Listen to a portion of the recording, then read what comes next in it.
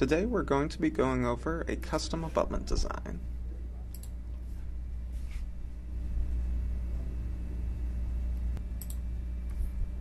The first step of custom abutment design is marking the annotation, which isn't marked during the scanning workflow.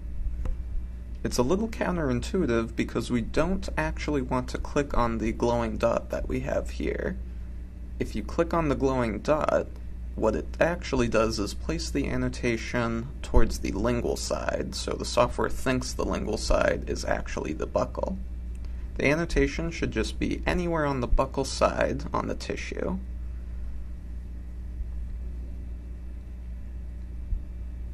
After marking the annotation, we move on to the insertion direction step. At this stage, we aren't going to be changing the implant or the screw channel direction. Those are always going to stay the same. This insertion direction is just changing the angle of the top of the abutment. What we're changing is just the insertion path for the final crown. So to adjust this, you'll adjust your view to where you think the crown would be inserted from, and then hit the Set Direction button to place it.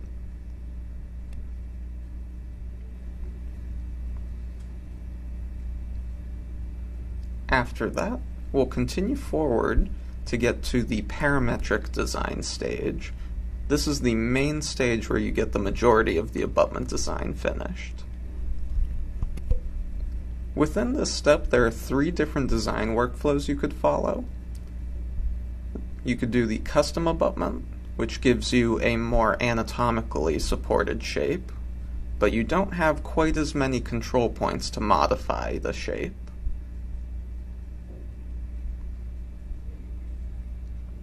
Next is bar interface, which is typically just a set cylinder for a bar design.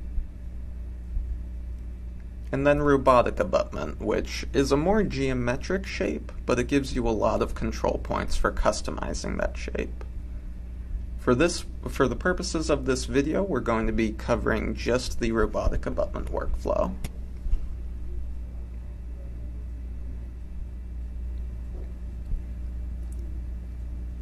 Further down in our menu, the next option we can adjust is the draft angle. This is the angle that adjusts the sidewalls of the abutment. Typically, we'll leave it at the default 3 degrees for single unit cases, but you might adjust the taper up to 3.5 or 4 degrees to make the angle a little bit more forgiving for bridge units.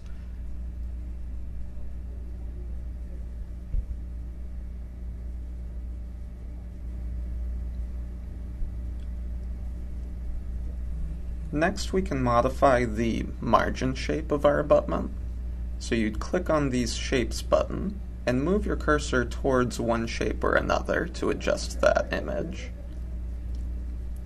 I could move it to a square for more support for a molar, but for this case, since it's an anterior, we're going to make it a little bit more triangular. This margin is going to be changed once we move around the different margin points. This is just for the initial shape. At this point, I will want to zoom in and make some more detailed changes to the margin.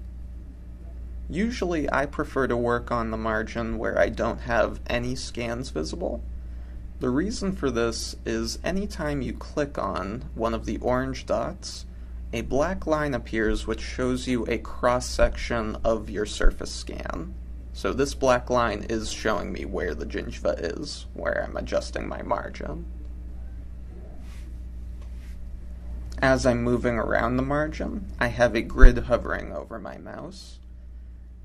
As I adjust it down, one of the small squares is 0.5 millimeter, and the full square is a full millimeter.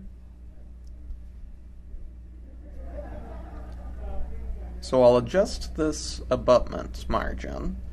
In this case, because it's a titanium abutment, I'll make it about 0.5 millimeter sub-gingival. I might be able to get away with a little bit more shallow for a hybrid abutment. But once I've adjusted that, I'll rotate 90 degrees and move on to the next margin point. As I pull up my scan again, you can get a more clear view of what parts of the gray line are the actual margin and what parts are the adjacent teeth.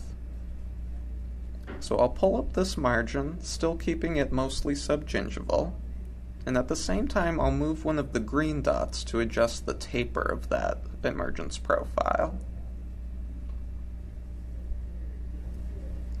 As I continue moving on, I'll just rotate and adjust the lingual point of the margin. I'd adjust this the same way, though I can leave it fairly shallow for the lingual side. I am getting frequent requests to even do it supra-gingival to prevent the chance of cement coming into contact with the gingiva.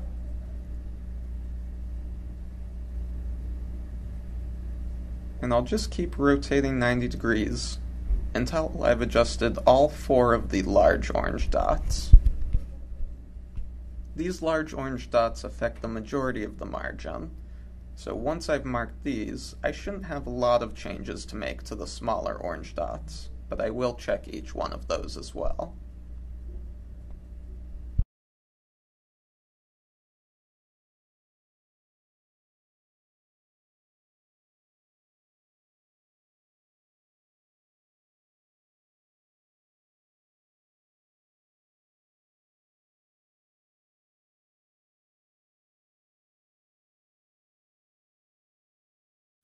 After adjusting the last of the orange dots, you'll want to pull up your surface scan again, just so we can see if there are any remaining exposed bits of the margin.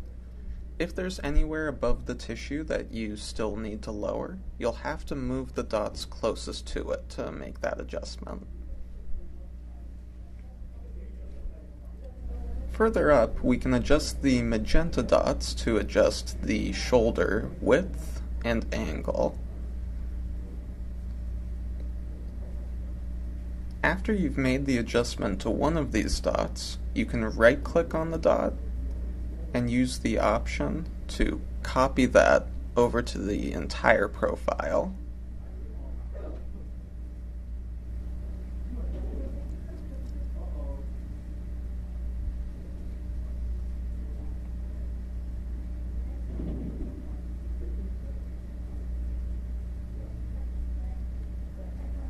In the middle of the unit, regardless of what angle you're looking at it from, there's a purple dot always floating in the center.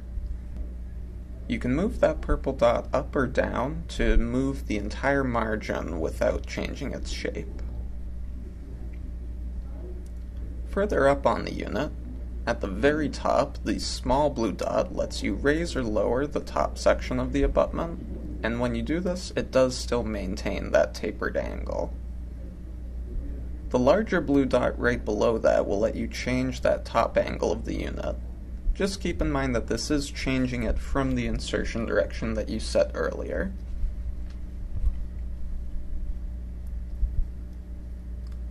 All of the orange dots and blue dot on the top surface of the abutment will let you raise and lower that part of the abutment.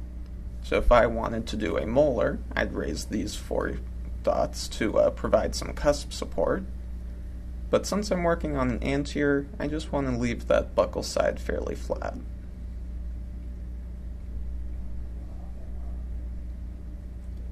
I could move down most of the lingual dots to get rid of that material, but there's a quick way to remove this at a later step, so we'll leave that lingual side as is for right now.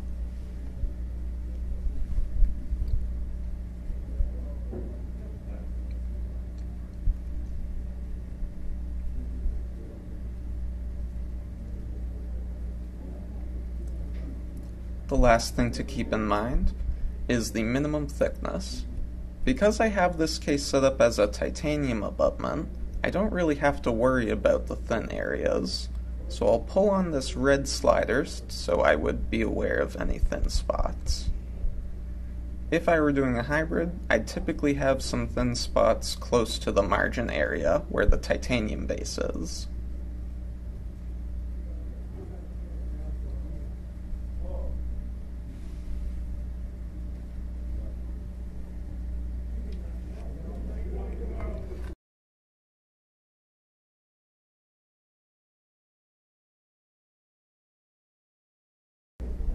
After that, I'll hit next to the sculpt stage, where you'll have all of the same tools we'll use during normal designs. The main disadvantage here is that none of these tools will prevent you from making undercuts. I typically tend to steer clear of the transformation, morphing, and wax knife tool for the most part.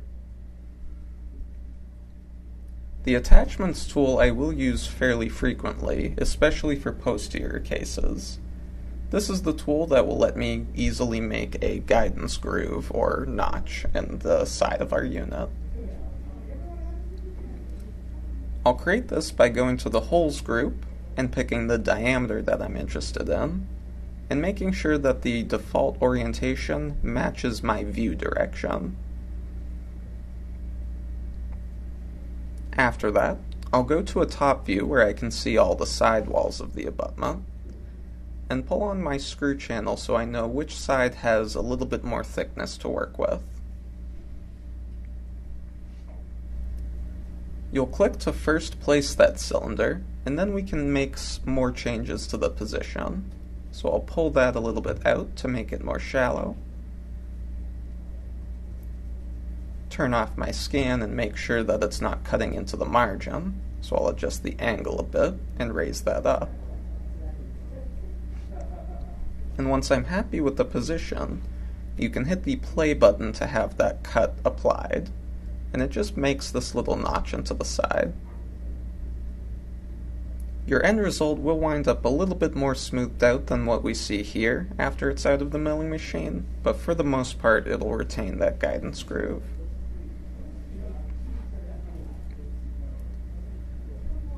Since this is an anterior case, and it's going to have quite a bit of anti-rotation baked into it having flat sides, I don't really need this guidance groove, so I'm going to get rid of it by right-clicking and deleting it.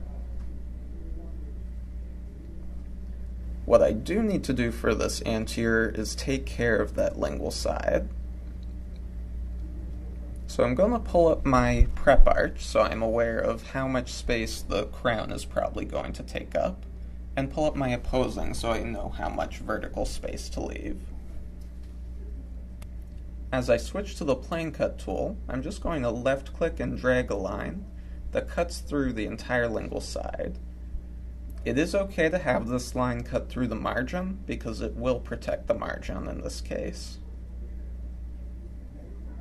After you've placed that, you can move around this plane using the red or blue dots as much as you want until you're happy with the position.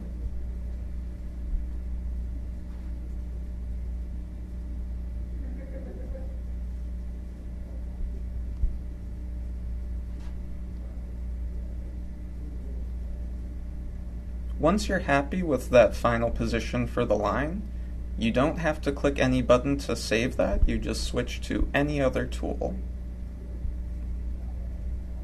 I'll usually go to the morphing tool next to add a little bit of taper to this lingual side. What you'll want to do is get a perfect side view and grab the bold edge with the morphing tool to pull that in and have a little bit of curvature there. When you make that adjustment, just be aware that you're probably also going to be pulling that forward on the buckle side as well. There's no way to avoid this, but you can easily grab the bold edge on the buckle side and pull that in to get rid of that little bump. Afterwards, you should have a nicely curved abutment.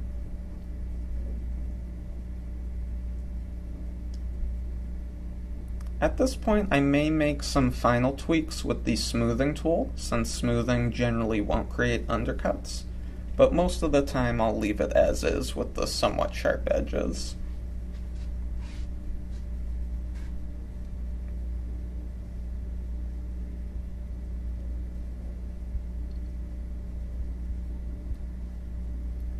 As I continue forward, we'll reach our final step, the assembly stage, where at this point it automatically creates the screw channel.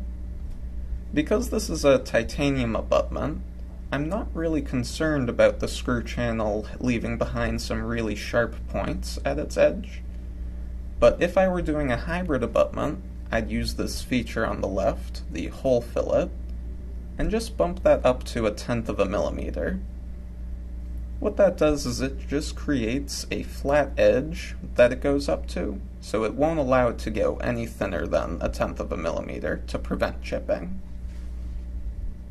But again, for titanium, this isn't a problem, so I'll switch it back to 0 millimeters.